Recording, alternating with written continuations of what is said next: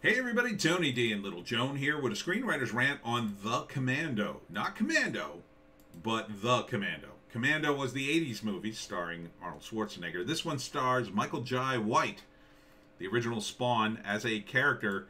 Really, it's sort of Spawn. Because if you know anything about Spawn, he was sort of a military guy, assassin. Here he's a DEA commando. And he's on his way home, and then his daughter finds a bunch of money in the floor of their house.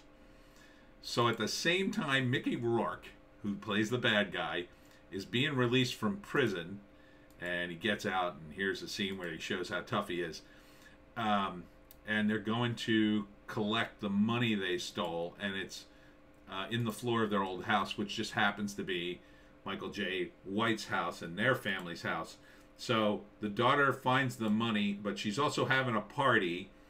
I don't know what happens to the money. And they decide to show up on that particular night to get their money back. So I don't know why you would just break into the house during a party, why you wouldn't go and wait them out. I mean, and then they do a rip-off of the Taken thing with her under the bed, calling her father.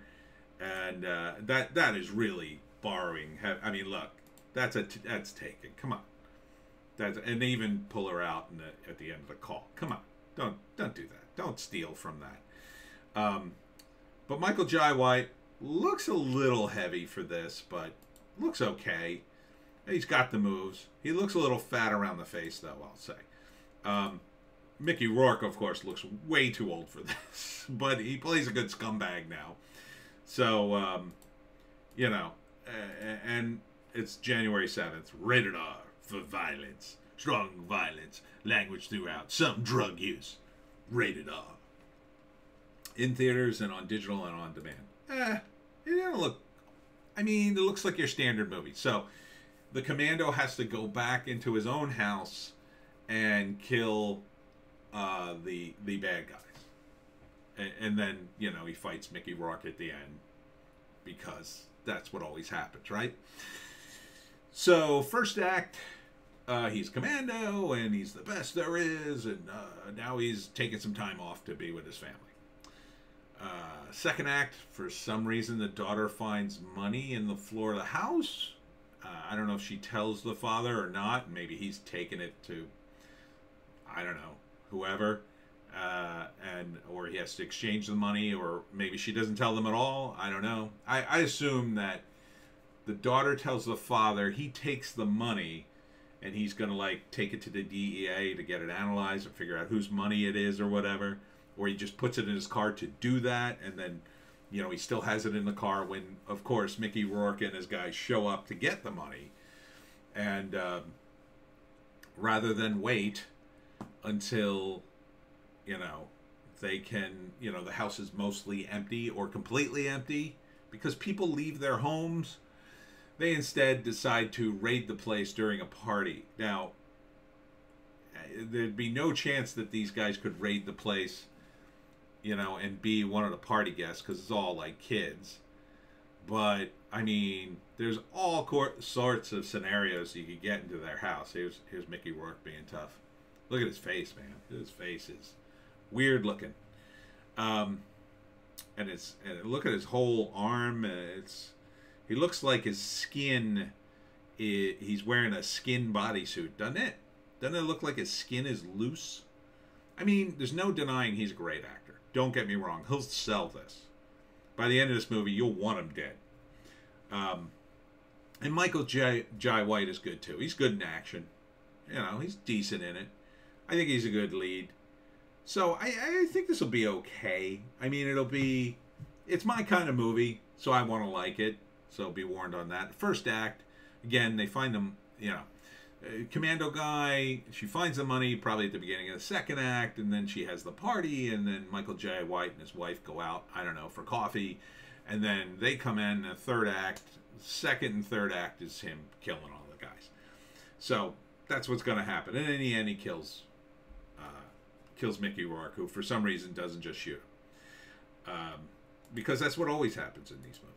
The Commando. Let's see. Okay, so we got some credits here. Story by Asif Akbar and Al Bravo, and Koji Steven Sakai. So it took 3 guys to come up with the story. Written by Koji Steven Sakai, directed by Asif Akbar. And I guess Al Bravo was just a story guy. So let's see. Michael Jai White. And got Mickey Rourke. There's one guy I recognized. I guess that's Donald Cowboy Cerrone. I think I've seen him in movies before. Oh, and this is Al Bravo Film. So Al Bravo is probably one of the producers, or he owns the film company. So the 3 of them got together, came up with the story. Koji wrote the screenplay based on their suggestions, and then Asif directed it, and Al Bravo, you know, he raised the money and pulled all the investors together. Here's his daughter. Here's his lovely wife. I'm going to kill these guys. So I think, you know, this is pretty by-the-numbers kind of thriller movie. This is the sort of movie they would make in the 80s and 90s and 2000s, you know. When Die Hard blew up, it was all about these movies. This is Die Hard in a house. Kind of. Not really.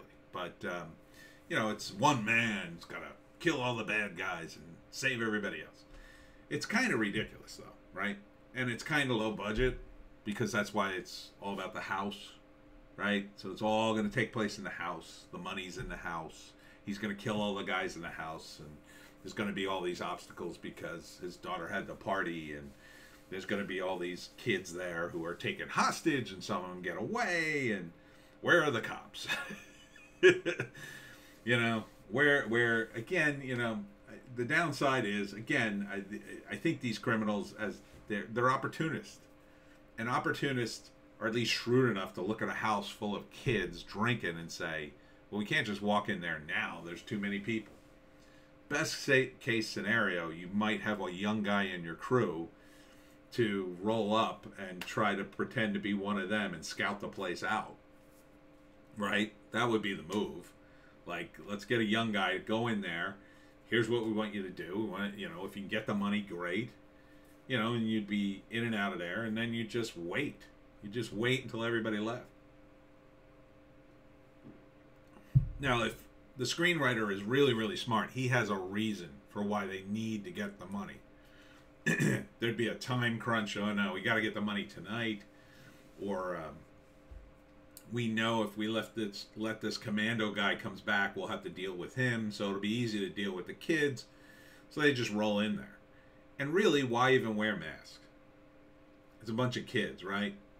I guess if you intend on killing most of them, yeah, okay, wear a mask. But either way, you just roll in there with guns and say, where's the room? Where's the money? I don't think the money's in there, or else the movie would be over. They would get the money and leave. But I assume that it's like right back here. It's probably the package with the money right there. He's got the money. He can exchange the money, get those guys out of there, but he's not going to do that. But this is kind of interesting, though. He's playing the kind of guy the Spawn character was before he becomes Spawn.